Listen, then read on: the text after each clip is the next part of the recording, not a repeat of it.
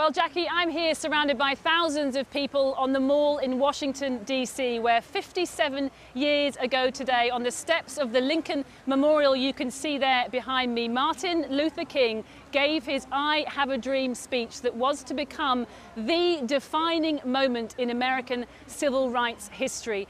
And in that context, given the protests in Kenosha and Minneapolis, it's almost inconceivable that the President of the United States would not come here to address the people in his own backyard who say, as was summed up by the Reverend Al Sharpton earlier on, that Black lives matter.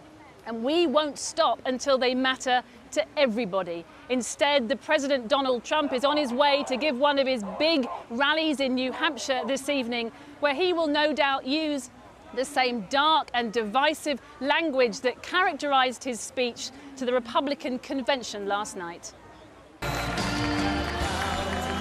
President Trump and the First Lady emerged triumphant, as if in a fairy tale, as if COVID-19 was a thing of the past, the economy was booming and racial tensions were cured. And if anyone thought there'd be even the slightest inkling of unity, from the very start the tone was set. This election will decide whether we save the American dream or whether we allow a socialist agenda to demolish our cherished destiny.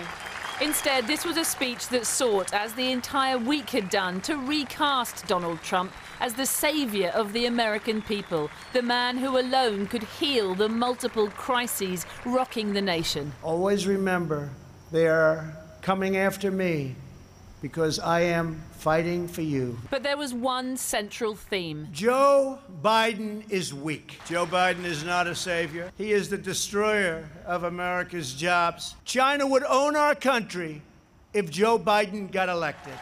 In fact, he mentioned Joe Biden more than 40 times, blaming the Democrat for everything from the riots to the economy, as if Biden were the president and he, Trump, was standing on the sidelines observing the chaos. Joe Biden's plan is not a solution to the virus, but rather it's a surrender to the virus.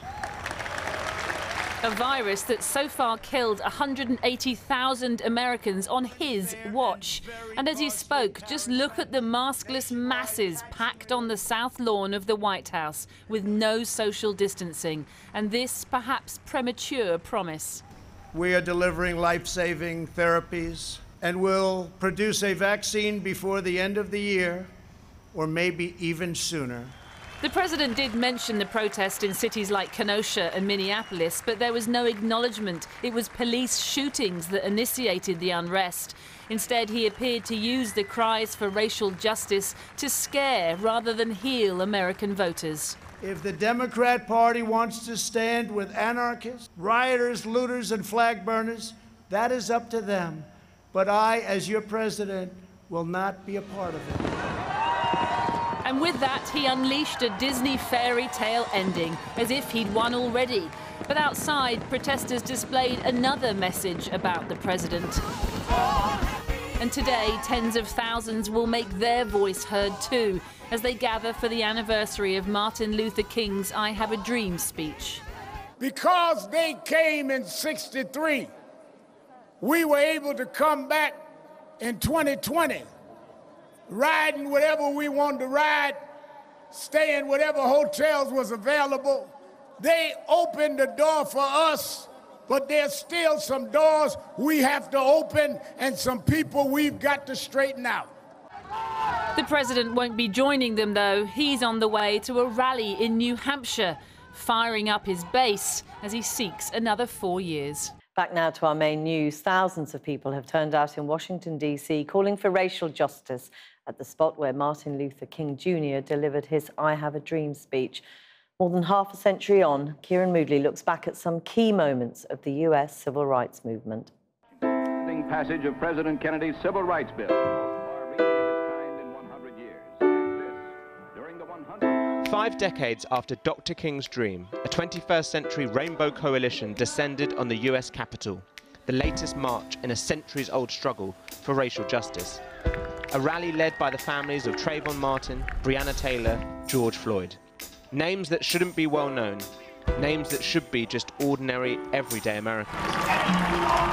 But this rally is about how for far too many African Americans, there is no ordinary day. We will meet the moment. We will work towards healing, justice, and collective liberation like our lives depend on it, because they do. The death of George Floyd, unarmed, his neck knelt on by a police officer, sparked protests around the world, leading to today. And today marks 57 years since the March on Washington, when 250,000 Americans saw Dr. Martin Luther King preach his dream. A dream that, just like now, called for the nation to unite around the cause of civil rights. With this faith, we will be able to transform the jangling discords of our nation into a beautiful symphony of brotherhood. A close friend and organizer alongside Dr. King was Bernard Lafayette, who spoke to me about the power of that moment. Mass gatherings solidify the spirit of the movement. So that March on Washington showed, and it represented all kinds of people. It showed that many white people, because see, this movement is not black folks against white folks. This movement is for accomplishing a beloved community, as Martin Luther King talks about. What you saw outside the White House, does that also have a symmetry in terms of on the Edmund Pettus Bridge, you know, when peaceful protest was met with the violence of racism? I frankly was surprised to see the kind of hostility that comes out. But at the same time, I get overjoyed when I see the large number of different ethnic groups coming together. We are in the process of repeating history. Ancestors watching, I know they're watching. Those repeating history today include activist Jonathan Likes, versed in the tactics of those before him, but his group very much representing the present. The George Floyd moment was so pinnacle because it took place while two other crises were happening. We have the crises of an international pandemic, and we have the crises of economic depression. It re-sparked the crisis of 400 years of racism in this country. But whilst aware of their connection to history, many activists differ in the way they organise. This movement is not one group, but a coalition of decentralised voices. That's both a break from history, as well as a lesson from it. The movement for Black Lives is intentionally decentralized because the civil rights movement ended once they killed Martin Luther King and Malcolm X. So we wanted to make sure that we created a movement that if one person was killed or taken out or couldn't continue, the movement didn't die with those individuals. Trinice McNally is another activist who sees this movement as not just being transformative in its demands, but to finally bring a voice to those often left out of the struggle. What we're saying is we must censor the most marginalized in order to get free, and any march, any action, any policy, anything that you think you're doing in service of Black people, if it is not led by historically marginalized folks, then you're actually not doing the work that you have a responsibility to do. If the people may change, if the groups differ, and if the demands alter, one thing remains constant. That for 400 years, African Americans have faced slavery, Jim Crow, police brutality. And yet through it all, they cling to a belief in a better America, one that will eventually give them the freedom they were promised.